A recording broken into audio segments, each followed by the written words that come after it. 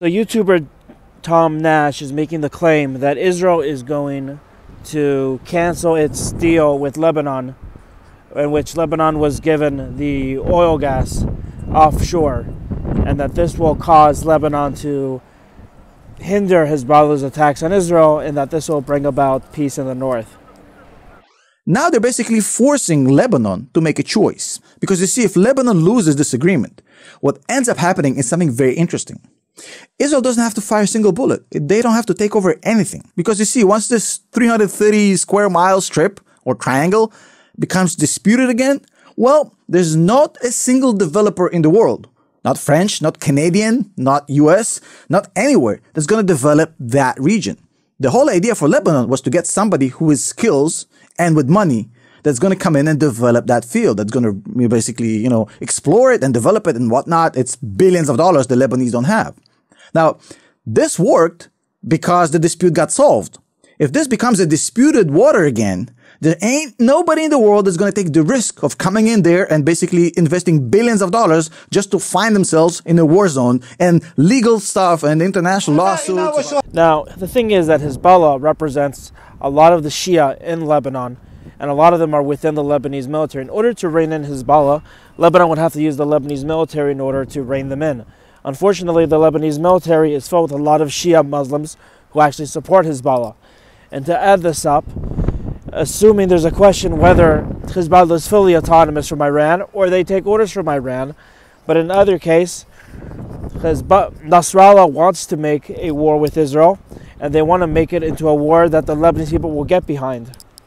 As he says here, he is ready to open up the war with Israel at any time. أعدائكم في الجنوب تقول لهذا العدو الذي قد يفكر بالاعتداء على لبنان أو بقيامه بعملية استباقية باتجاه لبنان أنك سترتكب أكبر حماقة في تاريخك ووجودك. القلق من إمكانية أن تذهب هذه الجبهة إلى تصعيد إضافي أو إلى حرب كاملة. You also have to understand that Hezbollah wants to create a Iranian state-like in Lebanon, which is why they support Khomeini, and Khomeini is their spiritual leader. And what they want to do is they want to bring the Iranian Revolution to Lebanon.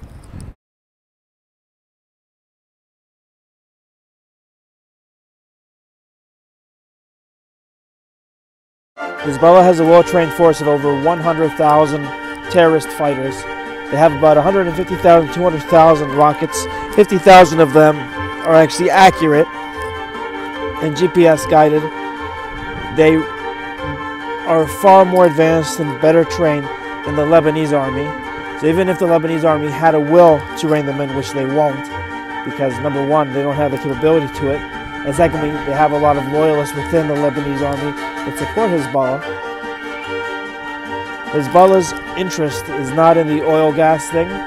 The whole oil gas deal was just a way to get Lebanese support, to support them and show that they cared about Lebanon.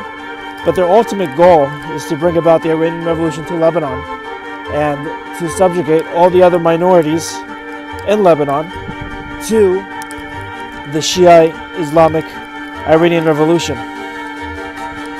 And as you see here, they keep on firing rockets and shooting at Israeli targets, regardless of what the Lebanese people care about, especially from the Christian and Druze minorities who are not interested in the war.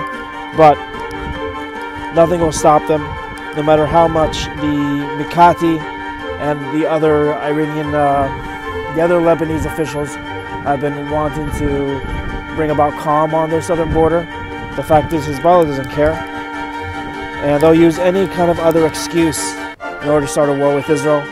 And they have been firing indiscriminately for about 4 months since the beginning of the October 7th war with Hamas.